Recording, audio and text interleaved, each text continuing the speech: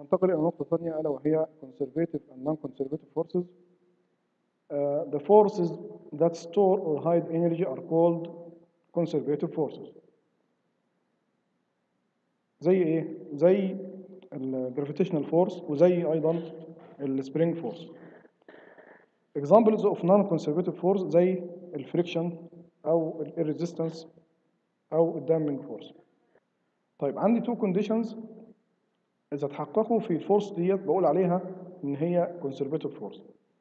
الفورس is conservative force is any force for which the work done over any closed path is zero. يعني الشغل المبذول بواسطة هذه القوة على مسار مغلق بيساوي زيرو. الشرط الثاني the work done by conservative force is independent of the path. إنه لا يعتمد على المسار.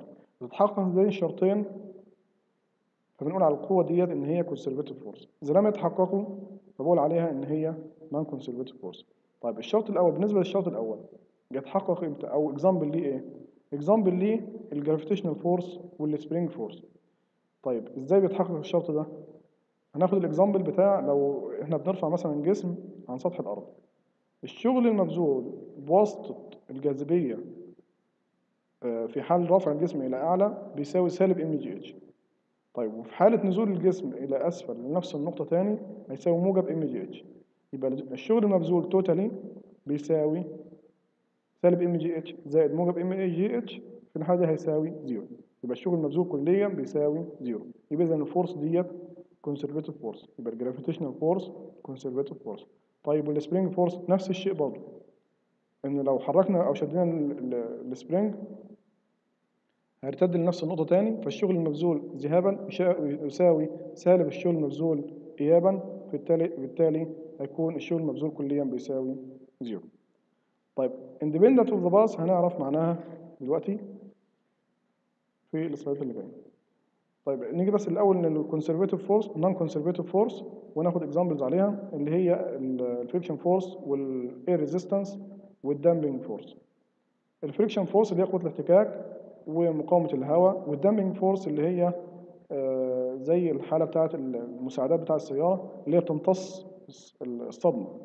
يعني في عندي مطبق أو أي شيء بيخلي السيارة إن هي تهتز اهتزاز شديد. المساعد فائدته إن هو يمتص الصدمة وما يخليش السيارة إن هي تهتز. فبقول عليها دامبنج فورس.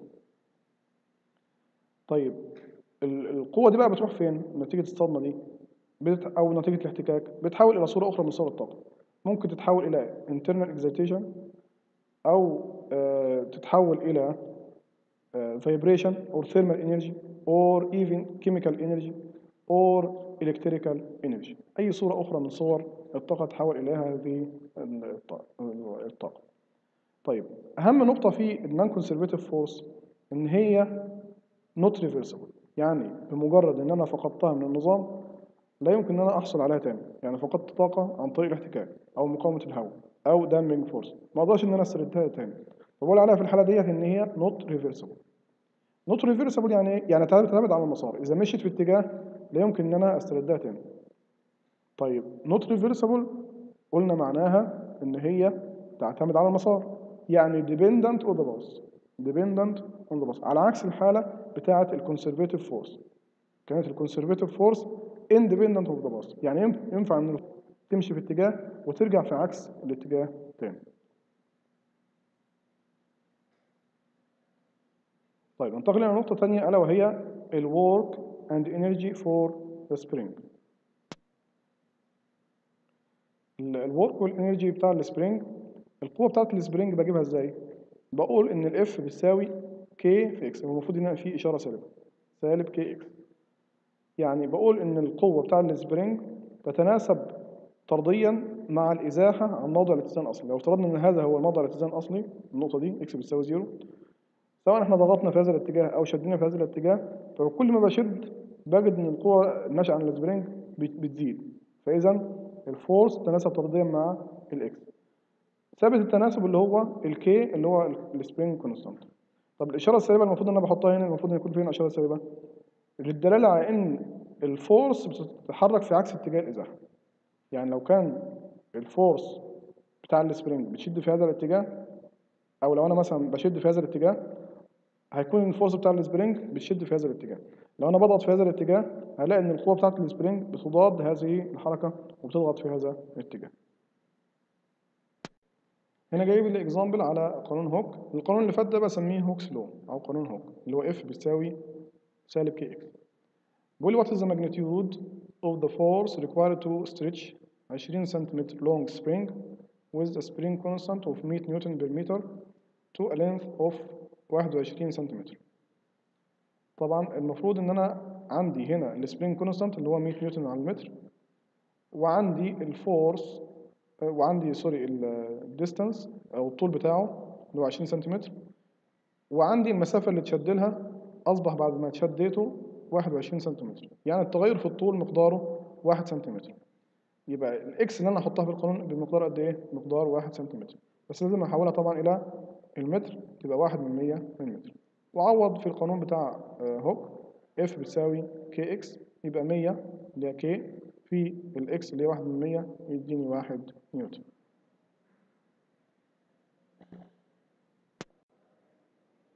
تاني عندي مسألة كمان اهي، بيقول لي what is the spring constant. هنا عايز السبرينج كونستانت اللي هو K of a spring that needs a force of 3 نيوتن to be compressed from 40 سنتيمتر to 35 سنتيمتر.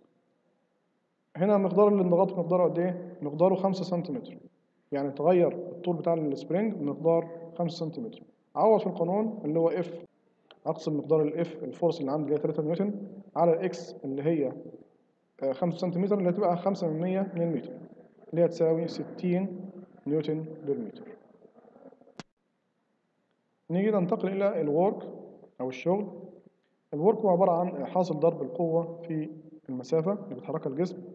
لو كانت القوة بالنيوتن اف والإكس بالمتر، يبقى ال W أو الورك بيساوي نيوتن في المتر اللي هو بيساوي جول. طيب في حالة لو كان في زاوية بين الفورس وبين الديستانس أو الإزاحة اللي حصلت مقدارها سيتا، في الحالة دي بيكون ال W أو الورك بيساوي اف اكس كوساين سيتا. الكوساين سيتا هي اللي بتحدد لي ما إذا كان الشغل ده موجب ولا سالب. لو كان الثيتا أقل من 90 درجة في الحالة دي هيكون الشغل مقداره موجب. لو كانت أكبر من 90 وأقل من 180 هيكون الشغل ده مقداره سالب. لو كانت بتساوي 90 يبقى الشغل ده بيساوي صفر، لأن كوساين صفر بيساوي صفر.